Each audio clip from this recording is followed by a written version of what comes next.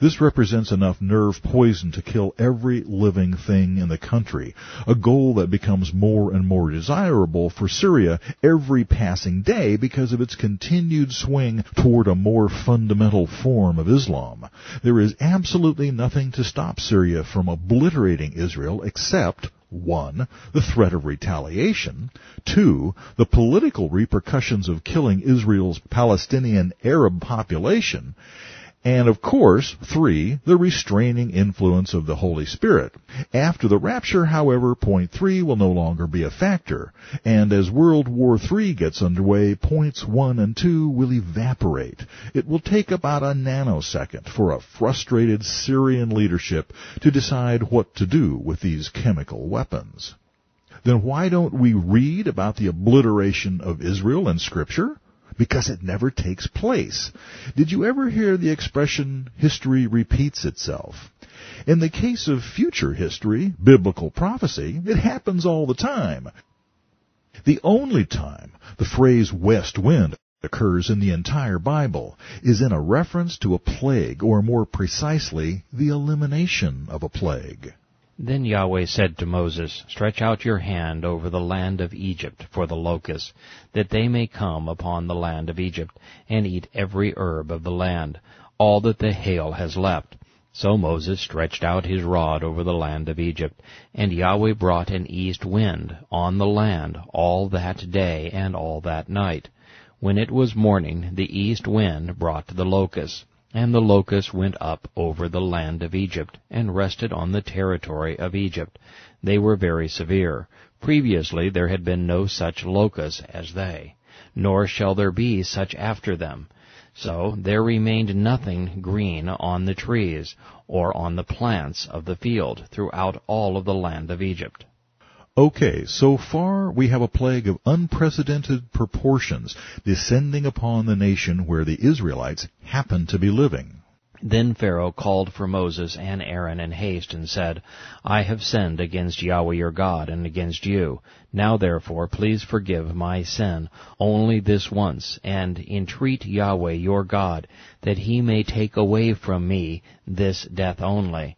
So he went out from Pharaoh and entreated Yahweh, and Yahweh turned a very strong west wind, which took the locusts away, and blew them into the Red Sea. There remained not one locust in all of the territory of Egypt. But Yahweh hardened Pharaoh's heart, and he did not let the children of Israel go. Exodus 10:12-20. By sending a very strong west wind, Yahweh removed the plague. Now, let's go back to our Syrian VX scenario. What would God do if they actually pushed the button? I submit to you that he would do exactly what he did in Exodus, send a very strong west wind. Net effect, Israel is spared. Jordan, directly east of Israel, is annihilated. Just a guess, you understand. Give all of that one a speculation factor of 9. All of this is but a prelude to the fall of the rest of the gods of the earth, something we have come to group under the umbrella title Babylon, representing the sum total of man's false worship, religious and otherwise. The few who remain will begin to understand the promise of Yahweh made to Abraham, Isaac, and Jacob. I will bless those who bless you, and curse those who curse you. In summary, let's examine one more cryptic prophecy from Isaiah, one that has not yet been fulfilled. But they, this is Judah and Ephraim together, that is, Israel, shall fly down upon the shoulder of the Philistines, apparently the Gaza Strip, toward the west. Together they shall plunder the people of the east, perhaps Jordan. They shall lay their hand on Edom and Moab, and the people of Ammon shall obey them. Isaiah 11:14. Whatever else this may entail, it's clear that the Palestinians are no longer going to be a thorn in Israel's side. I believe that this is a condition that will persist throughout the millennium. But when does it start? At the risk of getting ahead of our story, it is entirely possible that a severely depopulated Jordan will become the primary wilderness refuge for the Israelis as they flee from the Antichrist after the middle of the tribulation, with more hiding out among the ruins of the Gaza Strip. But the Antichrist is their ally, isn't he? Why would they have to flee? Well, it's a long story. I'll tell you later.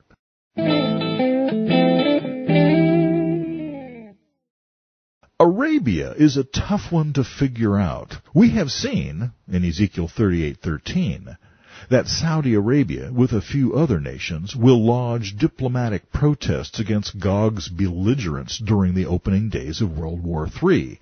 We have also seen that Jeremiah names several Arabian nations in a list of those who would experience judgment. To recap, take this wine cup of fury from my hand, and cause all the nations to whom I send you to drink it. And they will drink and stagger and go mad because of the sword that I will send among them.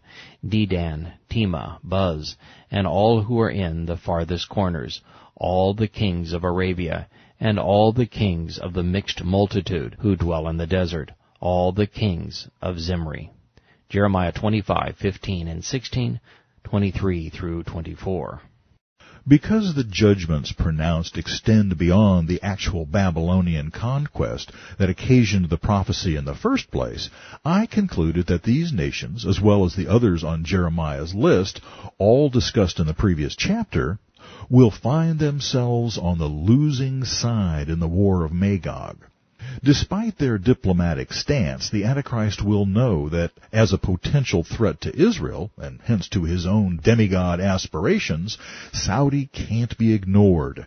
They've built a sprawling missile base at Sulayil, about 500 kilometers south of Riyadh, employing a huge staff of Chinese workers installing about 120 CSS-2 Dongfeng 3 missiles, and a dozen or more launchers.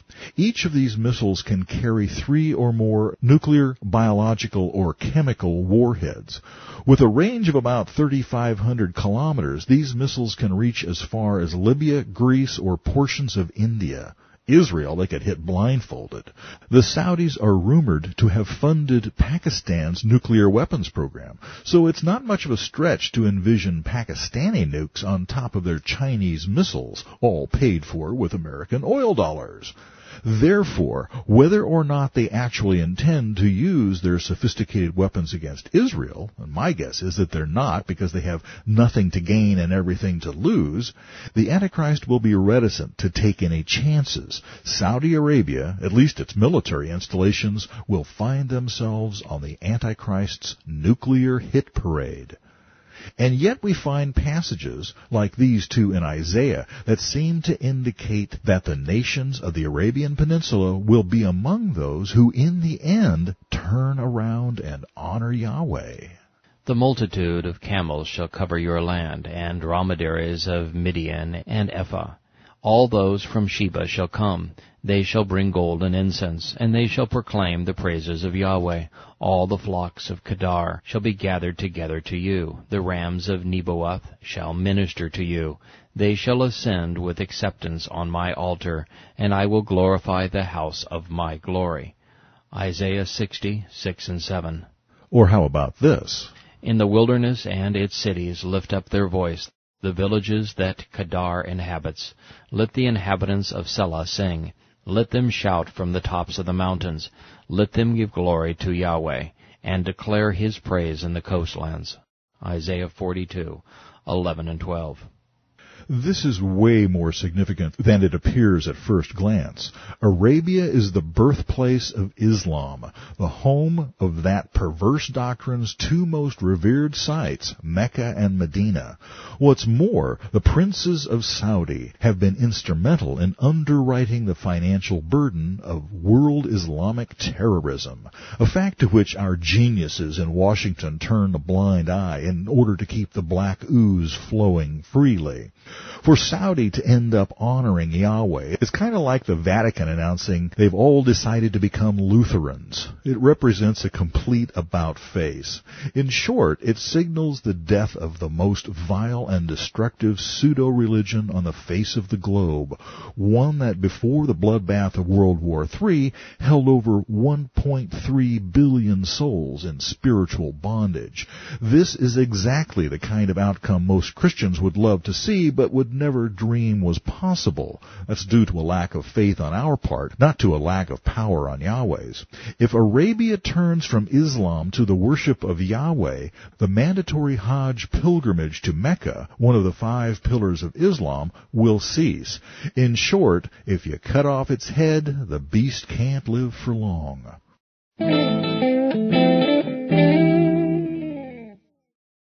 Modern Iran is composed primarily of ancient Media, Elam, and Persia. A few chapters back, we discussed the evidence identifying Iran with the nation of Magog, the leading nation in the invasion force whose adventures are detailed so vividly in Ezekiel 38 and 39.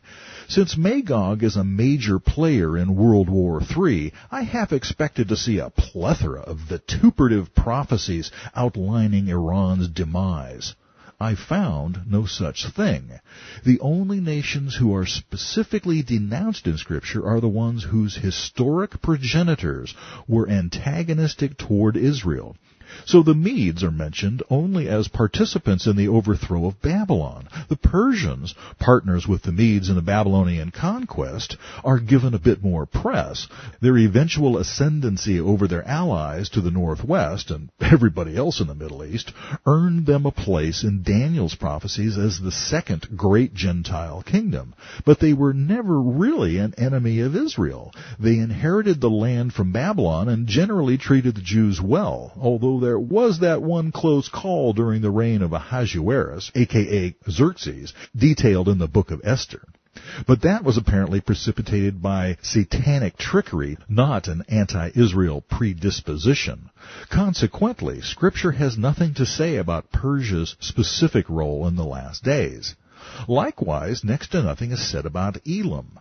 But they must have been a part of Israel's problem at one time, for Jeremiah reports, Thus says Yahweh of hosts, Behold, I will break the bow of Elam, the foremost of their might. Against Elam I will bring the 4 winds from the 4 corners of heaven, and scatter them towards those winds. There shall be no nations where the outcasts of Elam will not go. For I will cause Elam to be dismayed before their enemies, and before those who seek their life. I will bring disaster on them, my fierce anger, says Yahweh, and I will send the sword after them until they have consumed them. I will set my throne in Elam, and I will destroy from there the king and the princes, says Yahweh. But it shall come to pass in the latter days, I will bring back the captives of Elam, says Yahweh.